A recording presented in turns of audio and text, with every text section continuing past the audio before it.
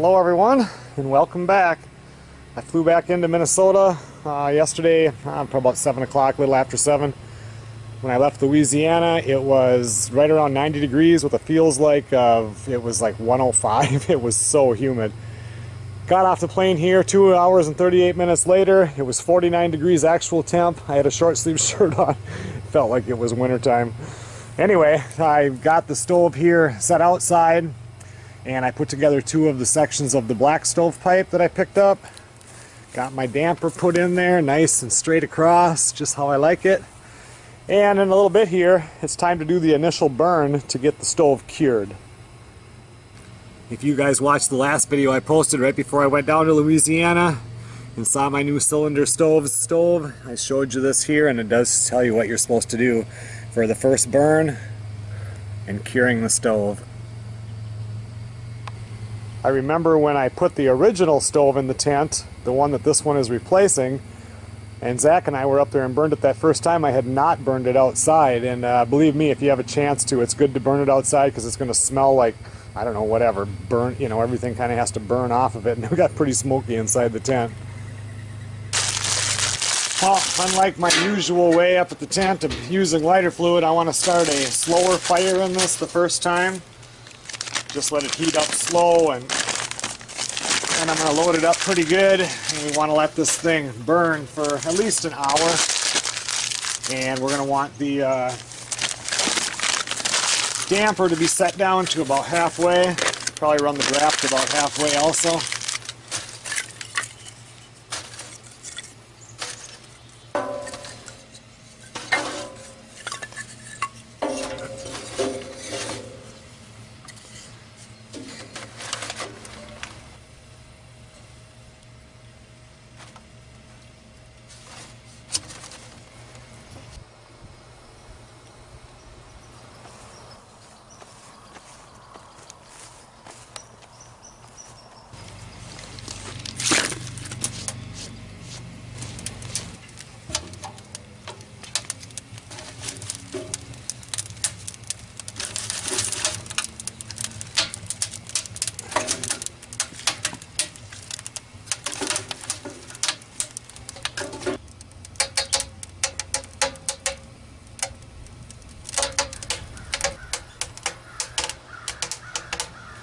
When I install my damper, I always like to keep it up about 16 inches or so from the top of the stove for 2 reasons. For one, you know, there's a lot of heat that goes right here and it gets stopped at the damper, so you get more heat coming into the tent.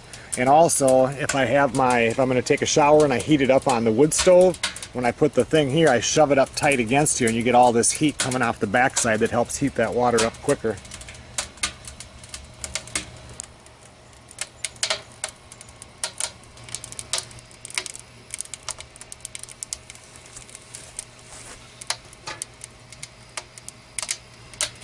You can see the oil and everything kind of burning off and curing onto the stove now.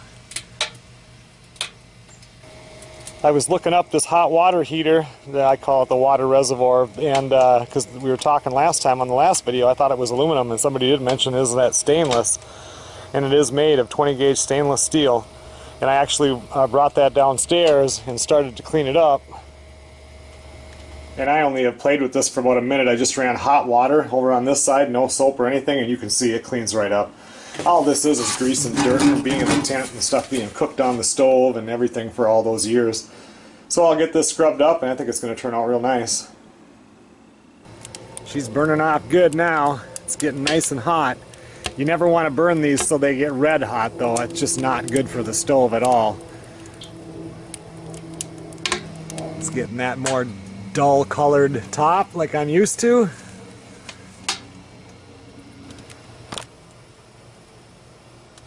And that heat feels good. Deer hunting is right around the corner. I can't wait to get this baby fired up.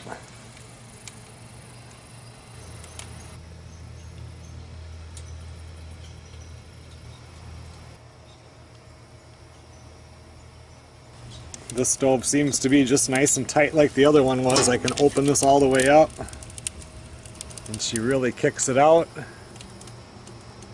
Or I can shut it all the way down and it just smolders it right down. really do like this stove. Well, like I said, you want to let that burn for an hour at least, and this will burn longer than an hour. I'm just going to let all that burn out now. And that's the proper way to do the first burn and cure your stove. She's been burning for about an hour now. Even the stovepipe itself, all the shiny is off of it. Everything is dulled up here. Fire's burning down.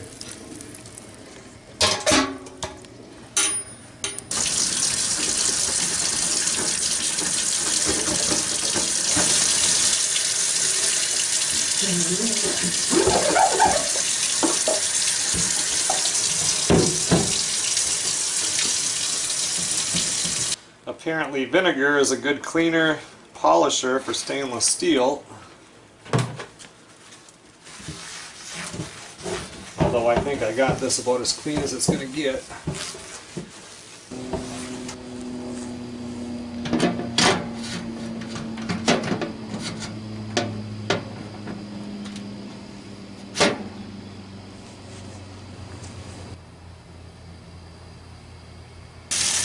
So I'm going to clean up the shelf. Now I'm not as worried about the shelf because the shelf gets used constantly. This is where I put meat in the wintertime when it's frozen so it can thaw out next to the stove. This thing, the shelf, yeah, it gets a lot of use.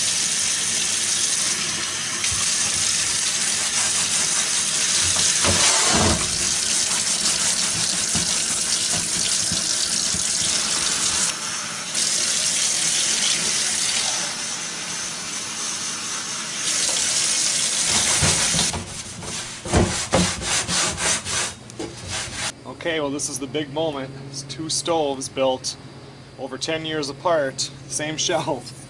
Let's see if it'll fit in there. It does.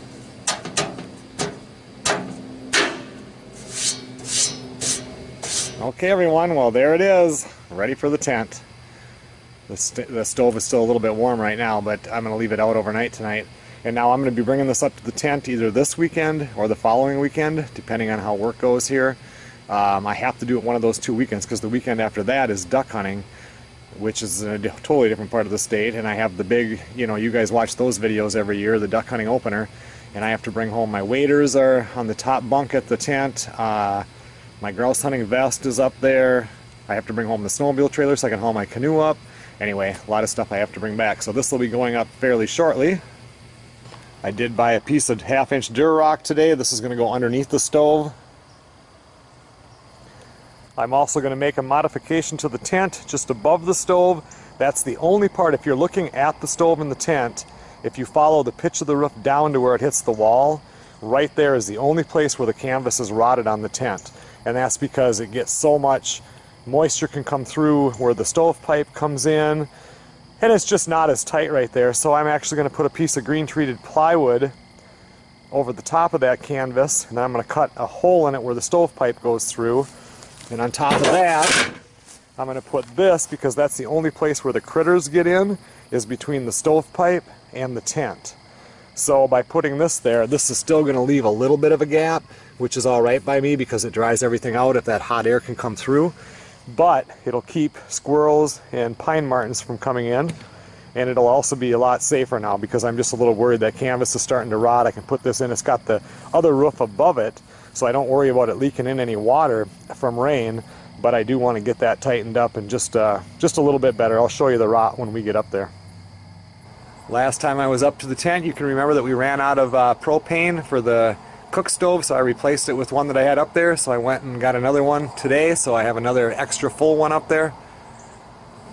And it's just time to start getting everything ready for deer hunting. All the wood has to be loaded onto the front porch. Stove will be working real well. I'm really excited. Thanks a lot for watching, everybody.